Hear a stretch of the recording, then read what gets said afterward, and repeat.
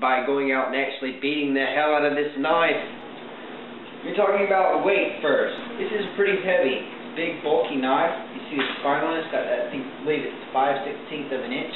And I haven't needed to sharpen it until this last time, because I actually cleared about a football field and a half worth of stuff that was in my way.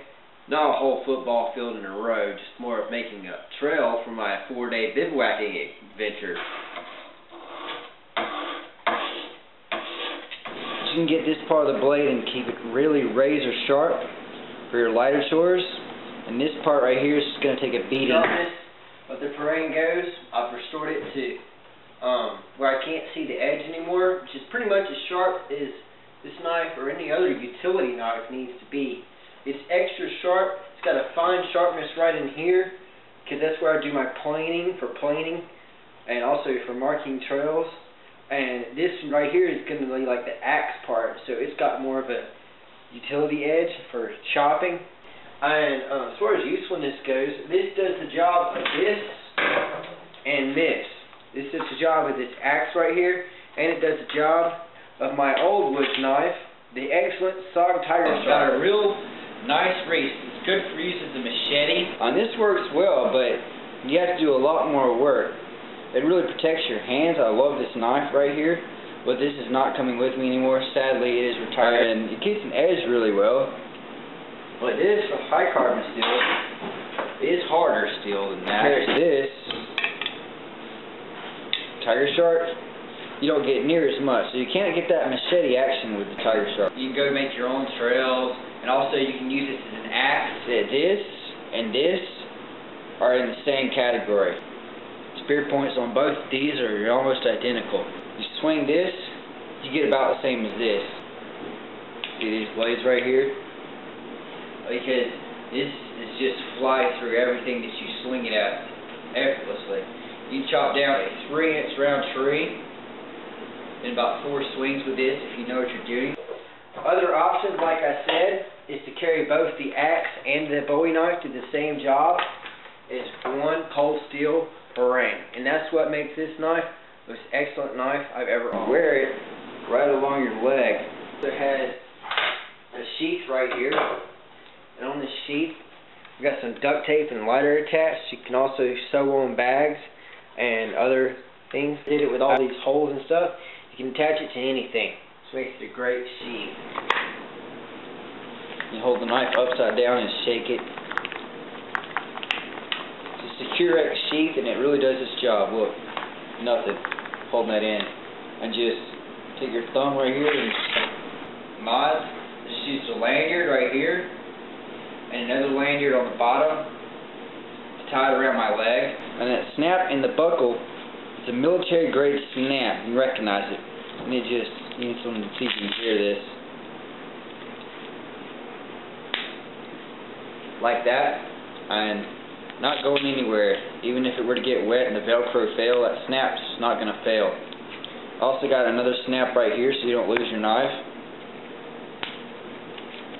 Very secure. Right here, it's got a good place. You want to actually do a little carving for right here. Material is there's absent, completely absent. This would be better if it had the Teflon coating, like almost all other Cold Steel products that I've seen. Especially since it's high carbon, it just rusts effortlessly. The jimping of the handle, you can see right here, really, really fine, and this works well. It's big enough for my hand. I think it's the perfect size. I would not collect this knife. I would use this knife.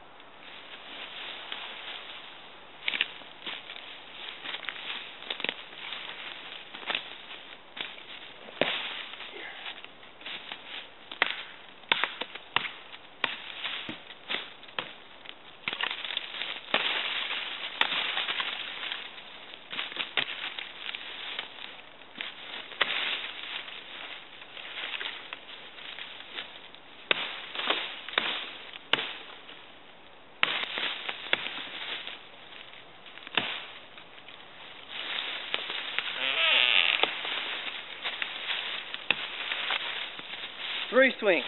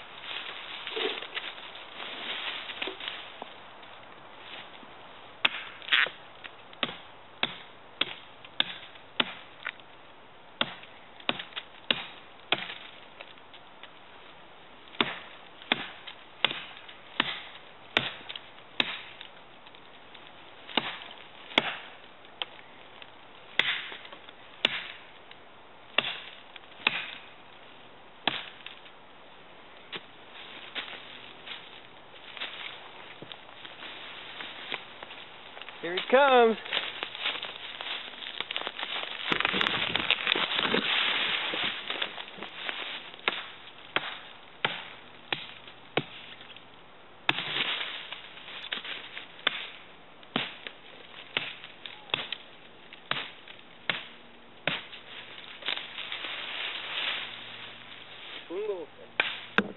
All right, let's survey the damage. And that is a few minutes, like 5.5 minutes of work. And you fell 1, 2, 3, 4, 5, 6, 7, 8, 9. I think 10's around here somewhere, maybe. Huh, trees. That is the power of the Cold Steel Gurka Kukri. Get your campsite up and running quick.